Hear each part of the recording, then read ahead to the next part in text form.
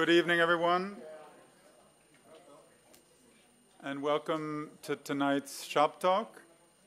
I'm Peter Miller, the Andrew High School Arts Director at the Academy, and tonight it's my great pleasure to introduce Jonathan Berger, the Elliott Carter Fellow, Rome Prize Fellow in Musical Composition at the American Academy in Rome.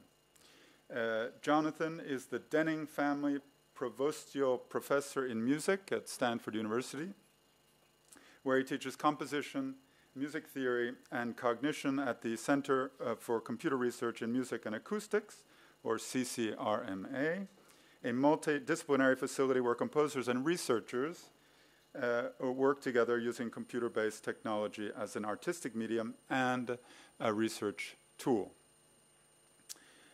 He was the founding co-director of the Stanford Institute for Creativity and the Arts and founding director of Yale University's Center for Studies in Musical Technology.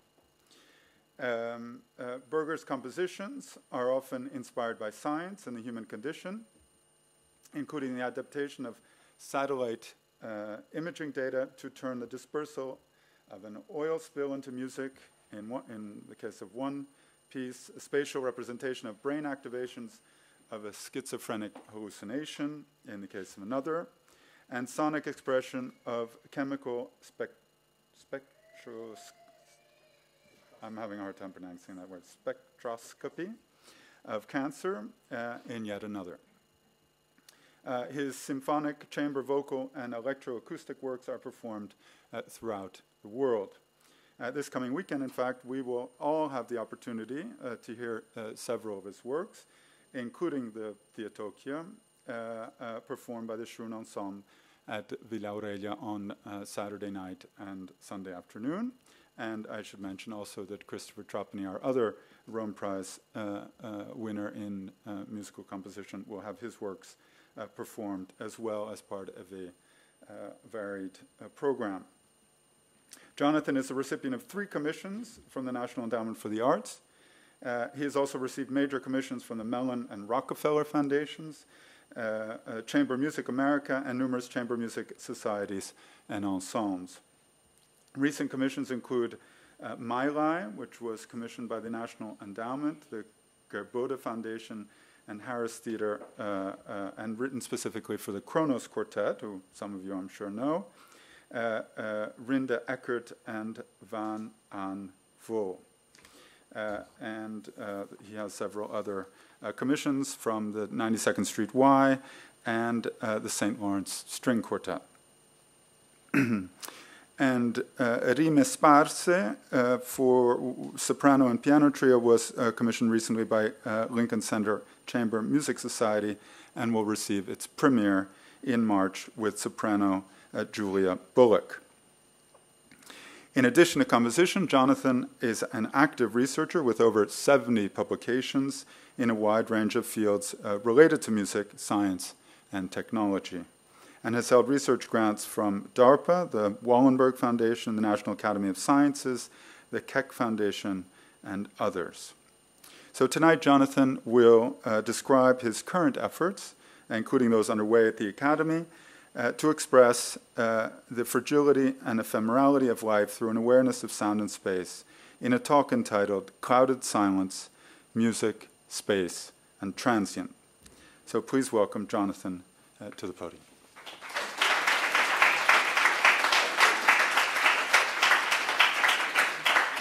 Thank you, Peter. Thank you, the Academy, for giving me this extraordinary year. And thank you, all of you here, for not only for coming, but all of you fellows and fellow travelers and all else who have had a huge amount of influence on my work, much of which you'll see tonight. And as a disclaimer, if I misconstrue anything that you've taught me, call me out on it later. Also, if Gregory is foolhardy enough to watch the stream, I wish him safe and quick recovery. So I'm going to preface my shop talk with the very opening of my opera. In fact, I'm going to play more music than speak, probably. My opera, The War Reporter, is the true story of photojournalist Paul Watson, who was haunted by the imagined voice of a deceased American soldier warning him not to photograph his mutilated body. Watson did take the photograph, which won him a Pulitzer Prize, along with recurring hallucinations of the dead soldier's curse. The opera opens with the sound of clicking camera shutters, at first barely noticeable. The clicks slowly crescendo and transform into the sound of a helicopter rotor. What you will not hear in this recording is how the sound is spatialized in the concert hall, at first appearing from a distance behind the listener, then gradually enveloping the audience before rising in illusory space, and as it transforms into a helicopter, descends upon the audience.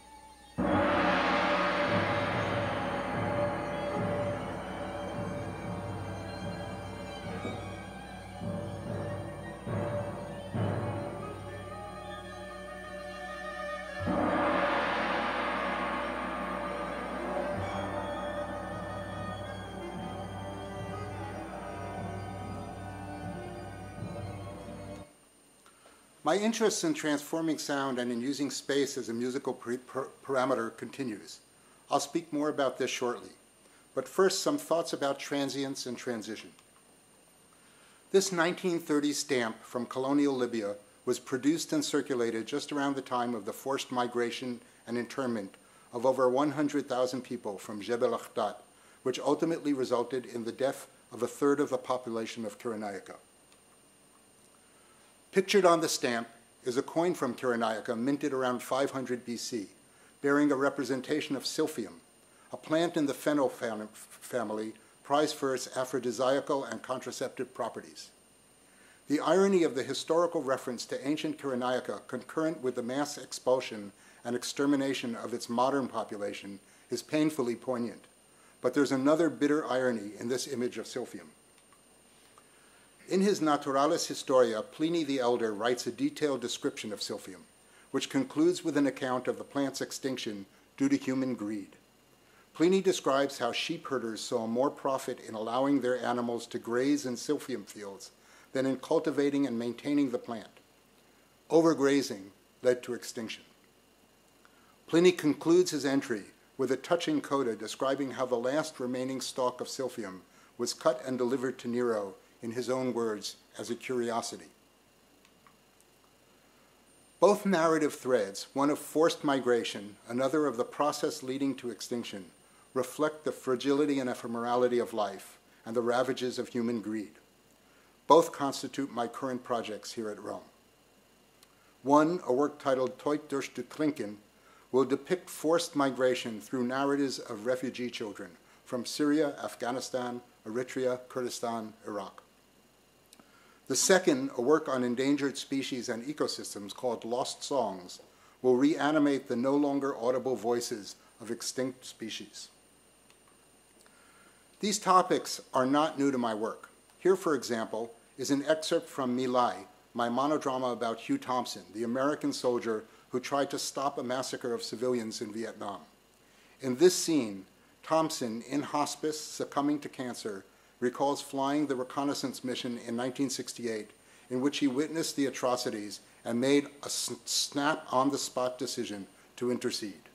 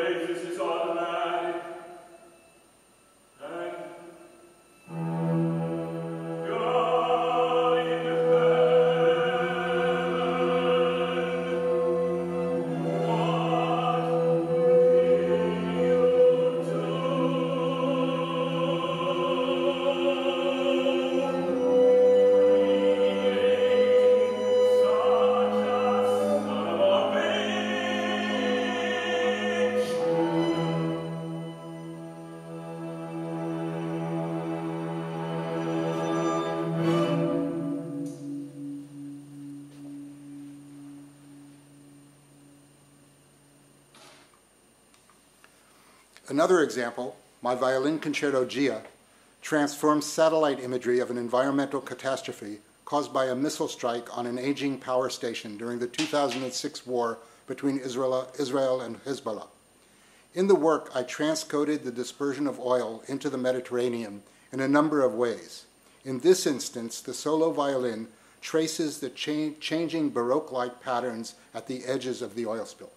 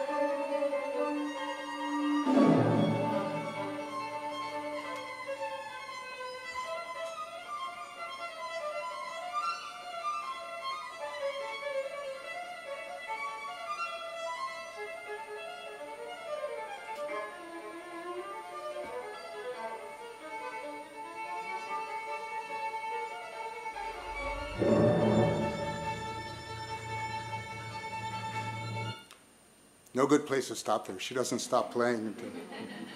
Before returning to these themes of transience in my current work, I'm going to say a few words about transience in sound. As most of you by now know ad nauseum, I'm obsessed with the transient nature of sound. Banging, scraping, plucking, vocalizing, blowing into and across physical objects, even squeaking and dripping, as I love to do, create acoustical signals. But it is the space and structure in which these sounds propagate and transform that ultimately constitutes the true musical instrument.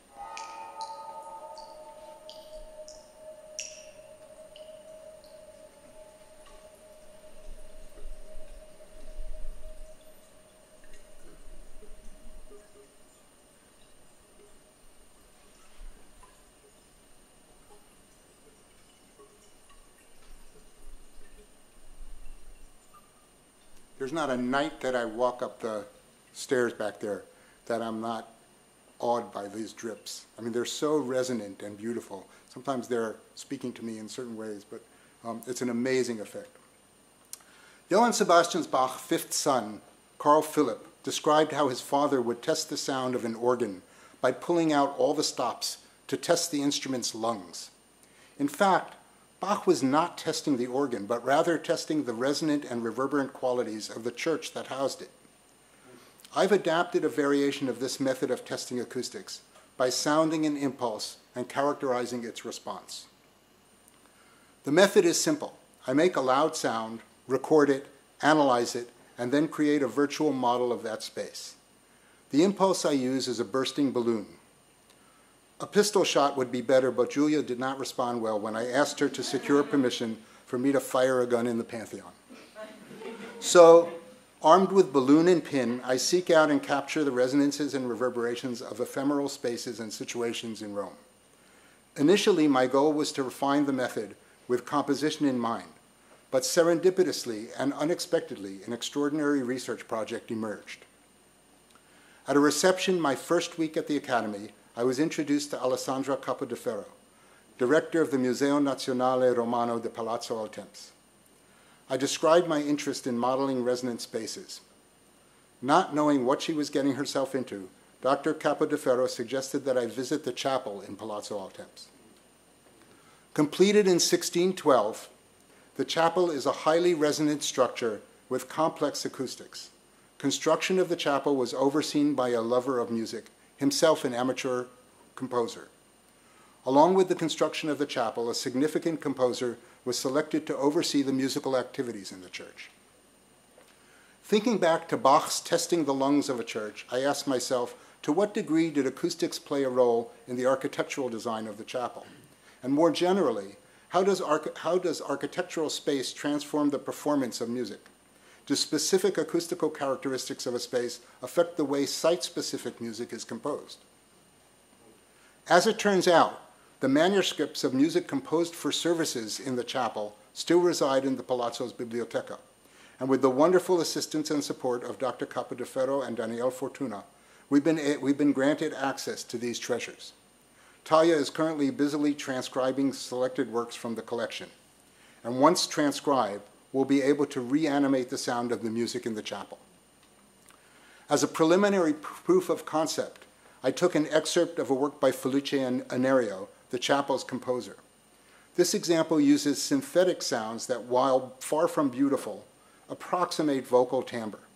The first example is without reverberation.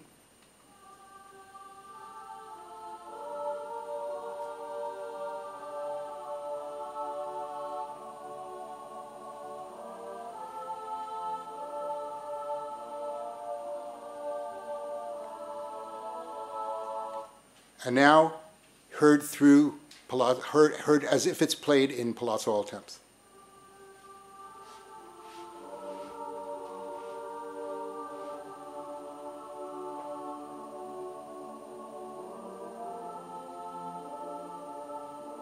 I'm just going to play the very opening, dry versus wet, just to give you a sense of the extraordinary difference between them. Sorry. Dry.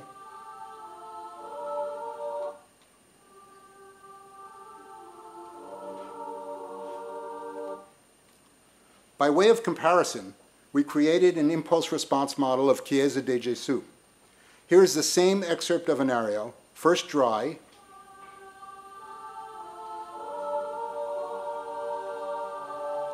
now in all temps,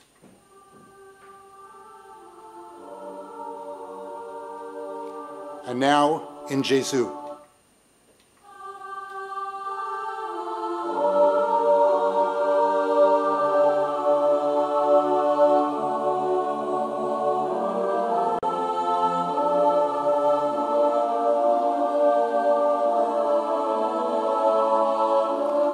The 8.5-second decay time in Gesù makes it very unfriendly to complex polyphony. If synthetic voices don't cut it for you, here's Elvis Presley singing in his Nashville studio. You saw me crying in the chapel. And now he's singing in el temps. And finally, crying in Gesù.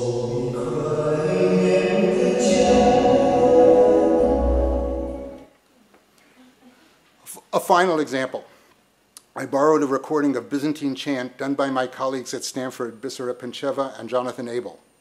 First, here it is recorded in a near anechoic environment with virtually no reverberation.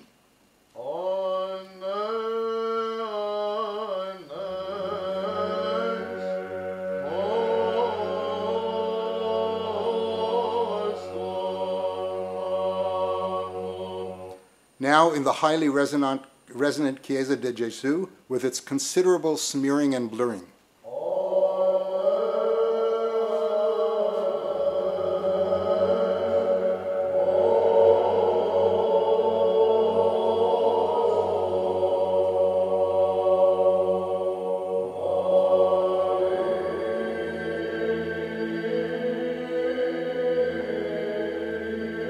And finally in all temps with its warm resonance but relatively modest decay time.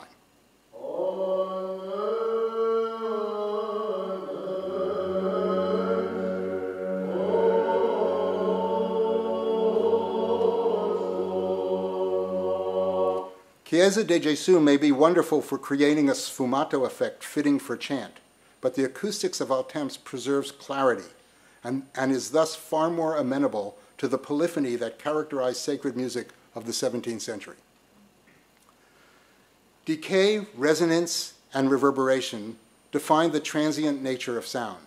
These dynamic features of sound are central to my music in terms of timbre and orchestration, but also in terms of larger issues of musical structure and form. But what does any of this have to do with extinction? Just as I'm trying to reanimate the sound of lost music in San Aniceto, I'm attempting to reconstruct lost sounds from a natural world, collecting compelling instances from places as disparate as Wyoming, Lesotho, and the Amazon.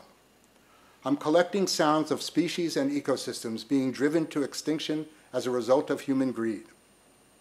This golden tree frog was listed as extinct 4 years ago. A 3-second recording of its voice is all that remains.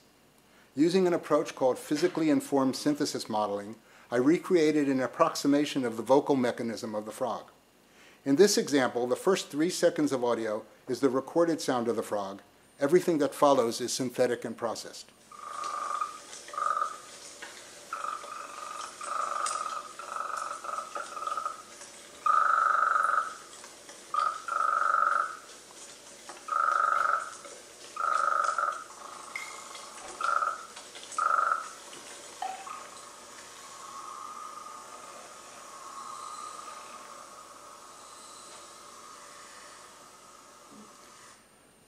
This is a sketch of the electroacoustic part of a work for string quartet and electronics, which Kronos Quartet will premiere in 2018.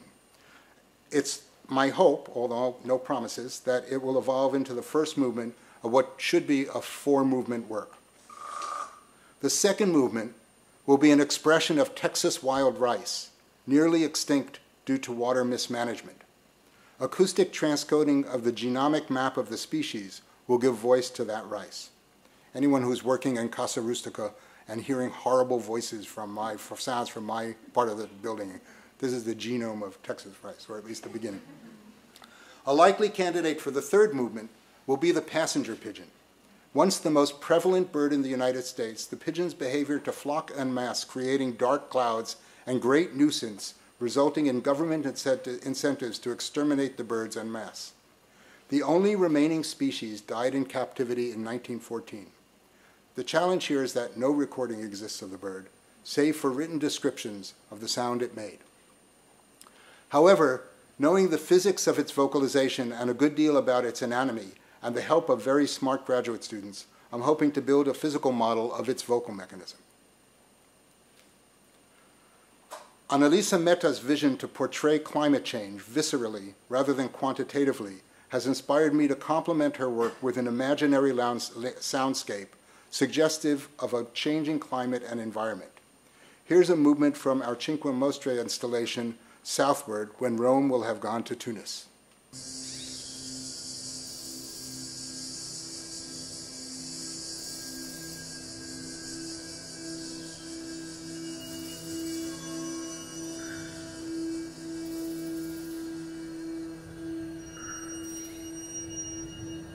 On the north end of the installation are sounds that were all recorded here that, in my mind at least, are somewhat suggestive of current climate and potential changing climate. On the south end are sounds that are inspired by or suggestive of North African climates and natural sounds. For Fu and Racheli's currently unnamed installation, I used granular synthesis to transform readings by 3 Rome Prize authors until they suggest environmental sounds such as cracking ice and wind. Here, Hussein becomes drops of water.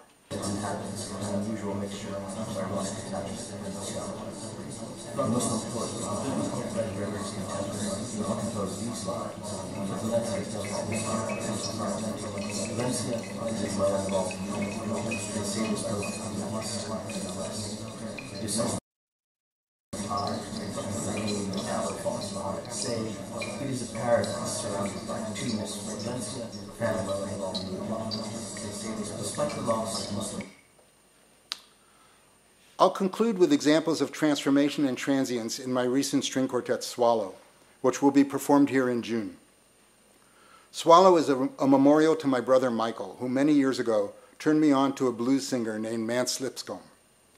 Michael was also an amateur ornithologist and loved birdsong. He really taught me to listen. So here I create a world in which blues of a sort is transformed into the song of an imaginary bird. This is the opening of the first movement.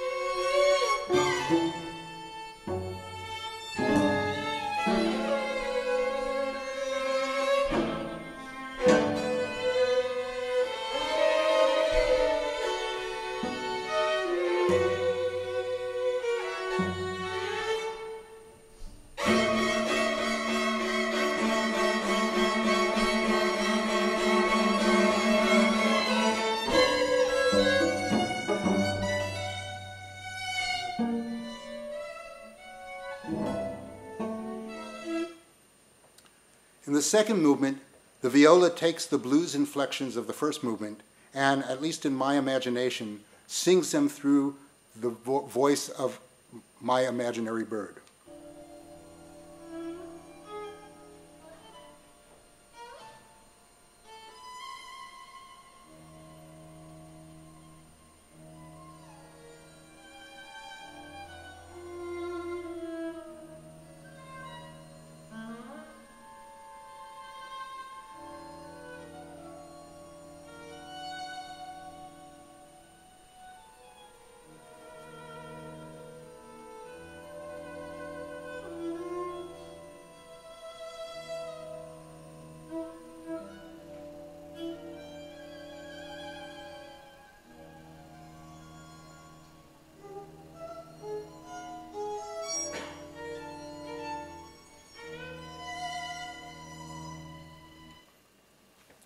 The fourth movement takes the bird song of the second movement and further distorts it in a scherzo whose trio becomes a drunken dance. I'll start in the middle of the movement.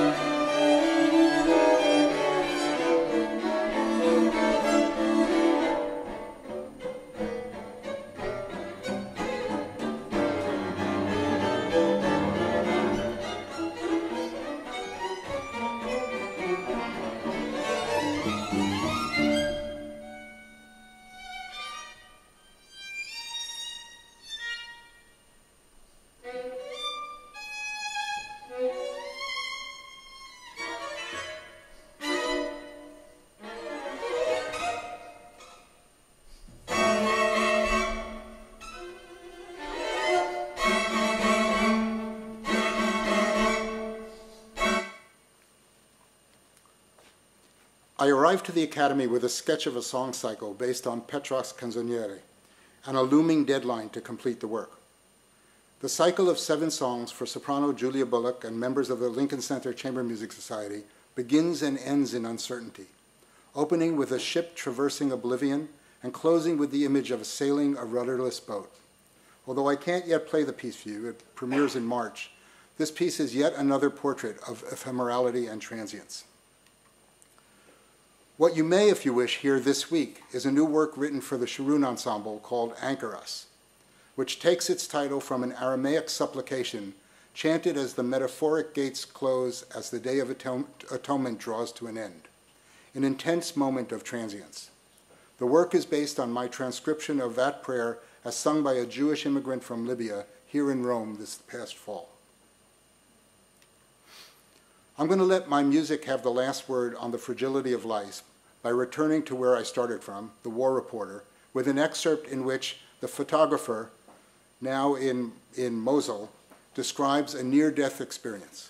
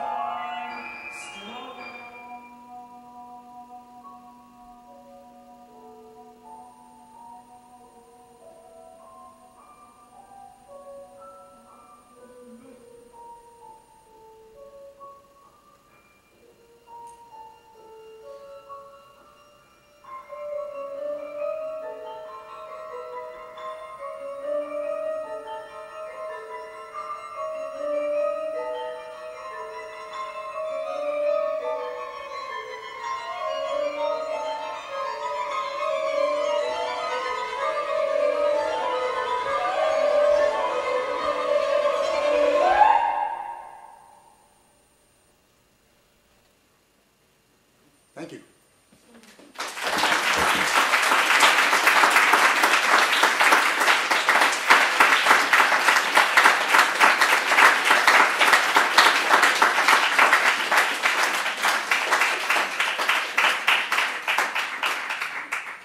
Only people who had Prosecco can ask a question.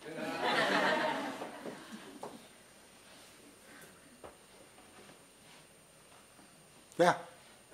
When you were talking about the Jesu, and you said that multi-voice or complex polyphonic pieces didn't really work so well, when it was built, they had essentially abandoned Gregorian chant, and really in the 1580s and 90s, they were the music that was being designed at the time. The choir director was Palestrina, Right. and he was doing antiphony. And so, how does that call and response singing function in that acoustic space in comparison to monophonic sound, in comparison to 7/8-part polyphonic sound that you get in the system? Yeah, that's a fantastic question. And first, I should preface my answer by saying I am not a musicologist. Okay. I am intensely interested in sound, and Talia, of course, is the expert on 17th, 18th century polyphony.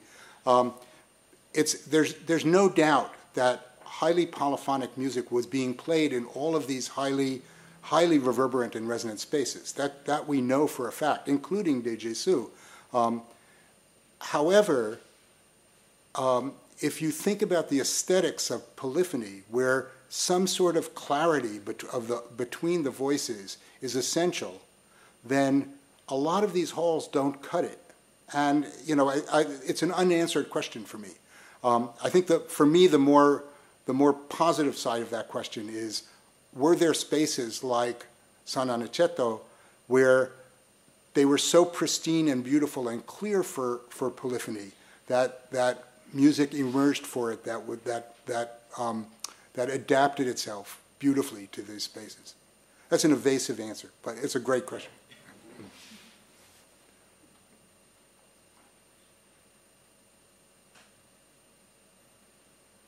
Wow.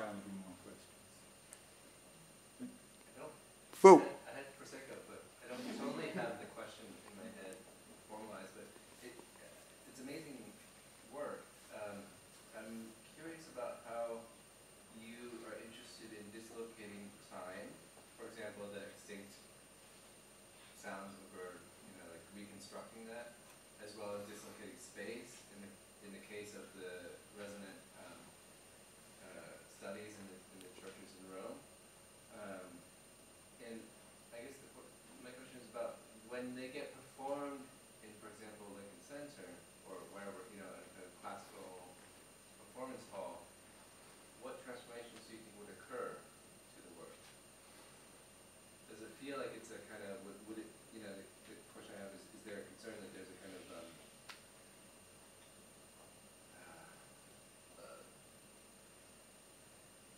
it just becomes like a sound effect or a filter? Yeah, that's an excellent and fair question. So first of all, I don't hear it as disassociating or dislocating. I hear it as reanimating. In other words, I'm trying to revive or reconstruct, even if it's in my mind, what these lost sounds are. Whether it's the lost sounds of music in a particular space, or the lost sounds of a species or an ecosystem. There's no doubt that that a lot of my music cannot be played just anywhere, right? The operas I had to rewrite and rethink when they went from a circular concert hall in which I can place 30, 40 speakers around and control the sense of space, when it got transferred to New York and was in a rectangular box. And there's a trade-off there, right? And so part of that trade-off is rethinking how space works there. I would never try to do an ambisonic piece in a place like Tully Hall or Lincoln Center. Wonderful halls, but they're not built for that. And so when you do, or when I do work that involves immersive sound, it can only be done in particular places. It's not necessarily transferable. Yeah, Hussein. I drank my perspective as well. I have so many half-formed questions, but this is the closest to a fully formed question, which is, I wonder about the relationship between the computer and the composer. Because I know you work with Berger a lot, and if you're, I would have said virtualizing space, or virtualizing an extinct animal, bringing it back to life in a way in the computer, or bringing the space back to moving it out of the space in the computer. And I wonder how you think about your relationship to the computer as a composer, where it starts, where you end, what it would mean to write music without a computer. Is that imaginable to you? So, been there, done that. I mean, that's sort of my deep past in computer music is automatic composition systems and style replication and all of that. And then I moved into sort of learning about interaction and how to simulate. My ideal for many years was simulating a chamber music environment where the computer is listening and responsive. All fantastic, and these are the kinds of things that Christopher is doing so wonderfully. And I've sort of left that behind. And for me, the computer is not. The computer is a point of exchange between collaborative work. And so one way to think about it is that my work as a composer is incredibly isolated and isolating and self-isolated. I work in a little corner. Right now it's Casa Rustica, but even at home, I work in this small rooms, and nobody has access to what I'm doing, and most people aren't even interested in what I'm doing. And so, there's sort of this isolating world that comes out. And years ago, particularly when I was teaching at Yale, I got very jealous of scientists who were working collaboratively. Of course, once you start doing it, you see that it's not all quite what it cracked out to be. But I did start working particularly with a mathematician who, to this day, I work very closely with. And that sense of collaboration puts the computer as a tool, as sort of an intermediary tool, right? But it's not doing the work. It's all the planning and talk and thinking about it. And so this work that I'm doing in terms of reanimating sound is with people at Stanford, Jonathan Abel for one, and some of my graduate students. And it's this dialogue and conversation about what happens. And then what's magnificent for me is that we can then bring in a musicologist like Talia or this fantastic collection of materials and sort of look at it in a new way. So I think it's an enabler in the sense that it allows us, the computer that is an enabler in the sense that it allows us to look at commonly held views about how music was performed or in an entirely new way. And by being able to reanimate it, it sort of gives us a new point of conversation. I'm beyond the idea that computers will do our work. That's of no interest to me, actually. Yeah, Christopher. This ties into, I think, questions about technology and space. I think it's really fascinating is you're using technology to work sort of against what it was designed for. I mean, that was the big advantage, right, of electrical sound and amplification and records. All of a sudden, space is removed from the equation. We can replicate any sound anywhere.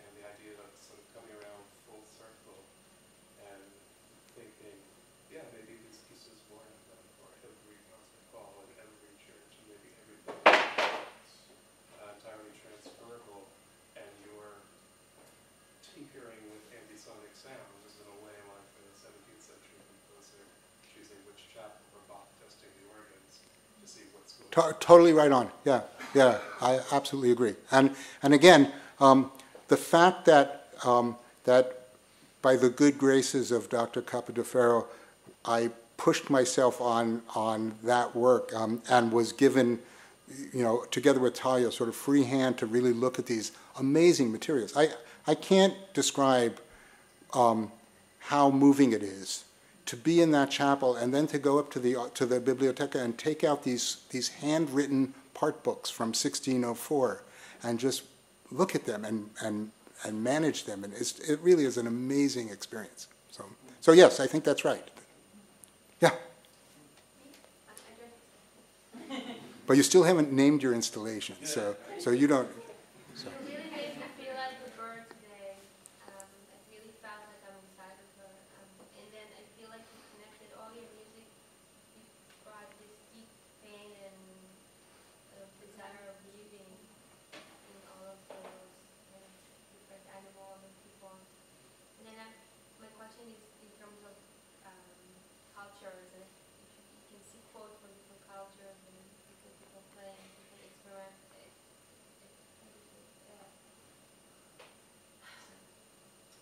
Different tools or music instruments in different places of the world. How does it influence you with your background? Now that's a really good question. I think the most difficult thing I've done compositionally was including a Vietnamese musician into the fabric of My Lai. It was something that was requested by the Kronos Quartet, and at first I was very resistant to it. Partly because, in my mind there's this sense of appropriation, of cultural appropriation, of exoticism, and every other piece I've played for you has references, you might not hear them, but references to Jewish cultural music of different types, right? And I feel perfectly comfortable with that, even though a lot of that music are not my cultures. They're Libyan Jewish music and Iraqi Jewish music. It was getting to know Van Anvo, this amazing musician, and sort of getting comfortable working with her and in that dialogue, that I was able to sort of take that step and go beyond it. But I think on the larger level, my music is largely about inference of other music. For example, at that clip of My Lai, when Hugh Thompson gets out of his helicopter and he says, "Open the door, open the fucking door," it turns into this very tonal piece. And that tonal piece is a distorted version of a prayer that is recited as the gates of the Day of Atonement close. And so there was this idea of opening doors, closing doors. And in fact, as the opera goes on, doors become this constant metaphor. And so the comic relief, so to speak, although it's pretty scary in my mind, in the opera is that Thompson turns on a television and hears this sort of stupid game show of behind door number 1, behind door number 2, and gets drawn into it as if he becomes the victim of this game show. So doors are constantly present, and this is a circuitous answer to you, but it is the sort of the cultural idea of the opening and closing gate in Judaism that actually drove a lot of those ideas. Last question, Danielle. Last one. Oh no, I don't know if it's interesting enough. Okay, can you be the last?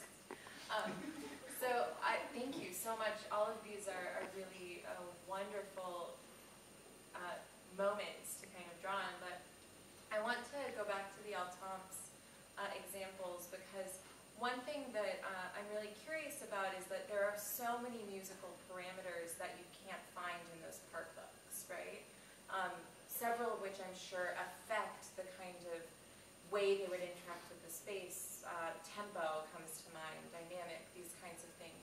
Mm-hmm. So I'm curious how you make those decisions, kind of, or how you're planning maybe on making those decisions in the final iteration of the project.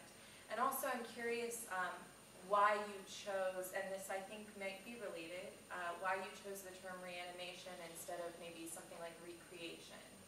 Whether you see those as different, or whether these kinds of decision might influence you one way or the other. Let me start with the reanimation. I think every time a musician takes a piece of music and performs it, they're recreating it, right? And a score is nothing more than some little graphic roadmap that gives hints of what to do. And the brilliance of making music is when it becomes interpreted by the performer, right? And so that's constantly recreating. That's a given for a performance of music. I think what I'm thinking of here in terms of using the word reanimating, and honestly, I haven't given it that much thought. I can change it. You can convince me. But the idea of we're reanimating the space. We're not reanimating the music. And so it's about understanding the characteristics of the space and how that music went in. You're absolutely right that tempo, dynamics, all sorts of factors that are not written into the music here are certainly at play. But how do performers make these decisions all the time? I mean, Bach, it's very rare that you have a dynamic marking in Bach. It's very rare. I mean, you don't have ligatures, you don't have phrase marks. So you're constantly doing that interpretation. And one way to think about this, one way to think about it is Gustav Mahler. So Mahler would write a symphony, and because he was also a great conductor, he would conduct it in six different cities around the world, the best concert halls. And we have evidence of Mahler reorchestrating on the spot, because he would listen, just like Bach and the lungs. He would listen to what the music is doing in this space, and he would take out an instrument or add an instrument. And so that for me is reanimating also. It's not recreating, it's reanimating the music within the space. Yeah. Last question. Yeah, I really love the talk.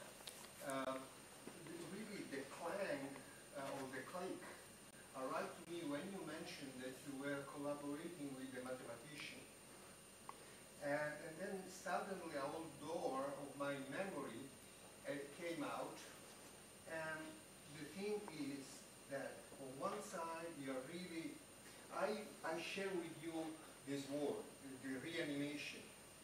So far, it's the best word to me. I'm trying to share with you why and what has to do this with the mathematician. Well, at the time I was editing this book series, The IT Revolution in Architecture, among the other books, I made one with Michael Layton. Now, Michael Layton, I don't know if you know. Certainly. Okay, all right. So, because when you said mathematician, I was immediately thinking to Michael Layton. And so, the title of the book was Shape as Memory. And the whole idea of Michael was that a shape, an object, a space, is not the thing within its geometry, but in a way is a condenser of memory actions that in some way are encapsulated in the space, in the object. So if we see a chair, we tend to use geometrically or from other point of view, but if we start to look at the chair as a condenser of memory actions that are related to it, then everything changes. So for this chair, this is not such an important issue. But for that chapel, that's the issue. And here is the client. So if the form is not the form because of its geometry, but because it's a condenser of memory actions, we tend to think of the memory actions like the geometry. But if we think of the sound, all another word arises. So this is why I feel that the idea of the reanimating the space is really very, very, very good word. And so far I really share. But this was really funny. This shape as memory, I thought is a good little extra thing to give us a deeper understanding. That's beautiful. Probably is in the library. Yeah, beautiful. Thank you. What a great way to end. Thank you. And thank you so much.